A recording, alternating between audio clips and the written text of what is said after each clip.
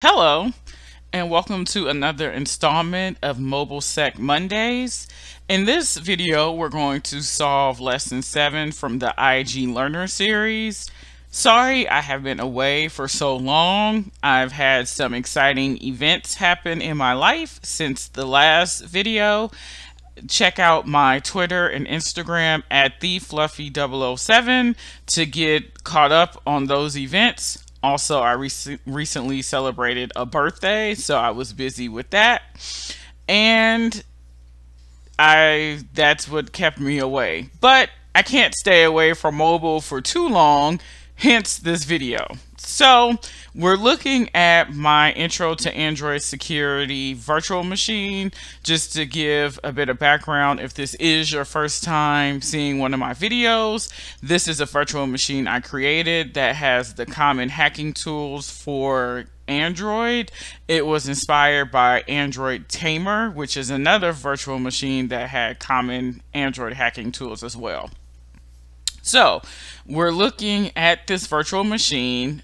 I am already connected to my emulator here, and I also have the lesson pulled up, my Android x86 emulator.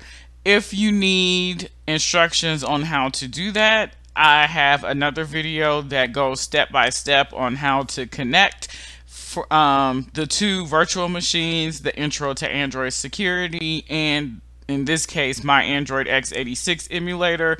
I'm not going to talk about that in this video because, as I said, I did another video that goes in depth, step by step, that to explain all of that, and I think that video is no more than about 5 to 10 minutes.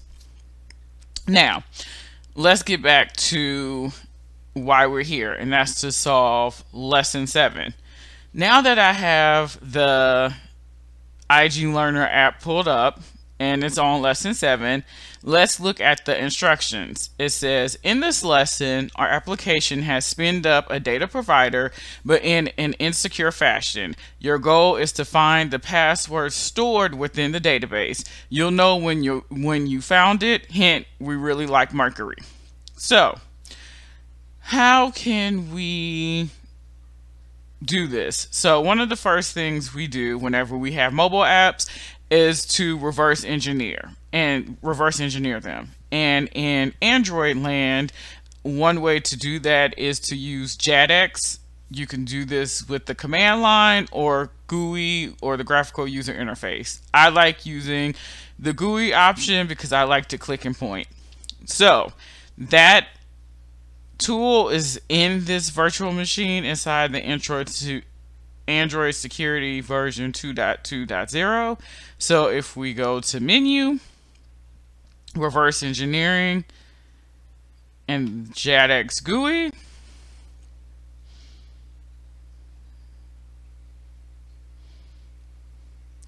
and all of the insecure apps are stored inside the documents directory in this virtual machine. So we're going to double click on IG Learner.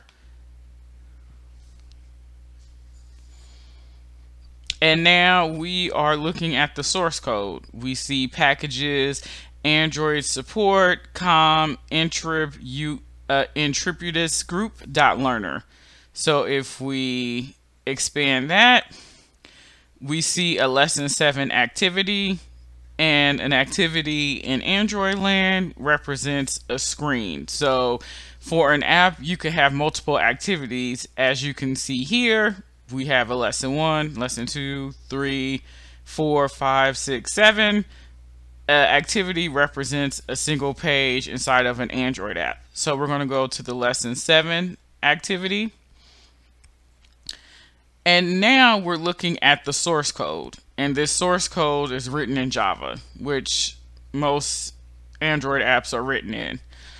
So if we look here on lines 27 through 29, we see values in lesson 7 database table, John Doe, a password, and a description.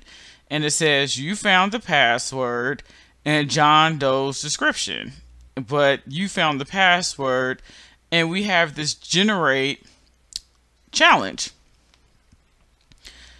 Okay, so we see the generate challenge is a bunch, it creates a random string because we're using the secure random, which is the way to do randomness is securely, and we're using the alphabet, alphanumeric, and we're creating a random string pretty much. So that's going to be helpful, but not now. So if we continue, if we go back to where we was on lines 27 through 29, and if we continue going, we see we have this user's URI, and if it's null, well, we see here it says get the content resolver, user is not null, and then we see insert content provider content URI values. So let's see what this URI is. Okay, pressing Control left click, we see here the URI that's being parsed is this content com Intrepidus group learner content provider IG learner DB. So here's our database. So this is the URL to our database. Now we have this, but how can we extract what's in the database? Well, there is a command ADB, or Android Debug Bridge, and it has a shell, and inside of that there are extra commands that we can use, and one of them is to query a content provider. So in this case, the content provider is a database. So we want to query a database because we want to get the password. We want to get the values from the database. So how would we do that? Well, let's open a command prompt, and then we're going to type ADB shell content query, because we're going to query the content provider URI, and then the URI we're going to provide is this URI we found here. So we're going to copy everything within the quotes. We're going to copy and we're going to paste. And pressing enter, we see, what do we know?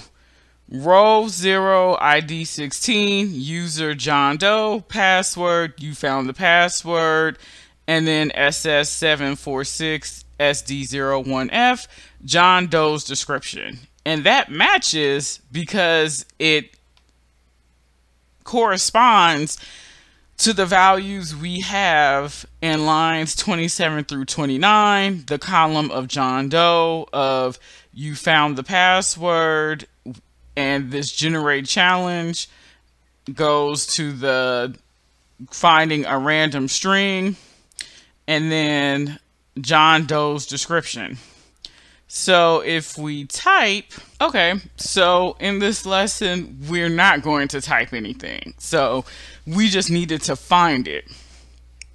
And we found it using the ADB shell content query, and we specified the URI. So as I said, the ADB is the Android Debug Bridge, and a shell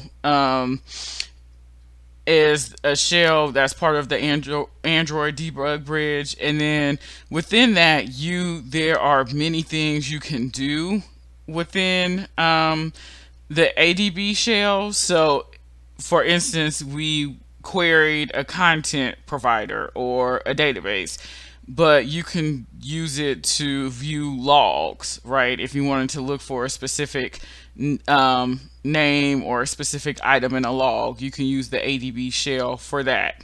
So this lesson was not too long, and it just showed how we can query a content provider using ADB shell if we have the URI to the database of said content provider. And we had that, so we were able to query the database, and we found the password here. And this was the password. You found the password, and it was a random string of SS746 SD01F.